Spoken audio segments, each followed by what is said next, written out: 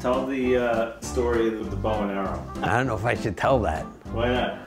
I could have killed him. Yeah, but you didn't. Oh, okay. Again, this is many, many years ago. I was with my friends. We were in my friend's backyard. We used to have like bow and arrows.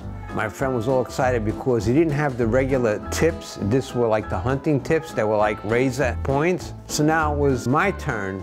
And again, you have to remember, I must have been maybe 9 years old or something like that. And my idiot friend says he wanted to go. And I said, no, it's not your turn. It's my turn. I'm shooting. After I finish, your turn. He didn't want me to shoot, so what he did was he stands in front of the target and like folds his arms and he says, I'm not moving until you let me shoot. So naturally, like a normal 9-year-old, I pulled the arrow back, I pointed to his head, and I said, get out of the way or I'm gonna shoot you. And he said, I'm not getting out of the way. So I shot him, right? Thank God I didn't know what I was doing, because instead of shooting in between the eyes like I was aiming, it went through his pants. I missed his nuts by, I don't know, maybe an inch or so, and it stuck to the target.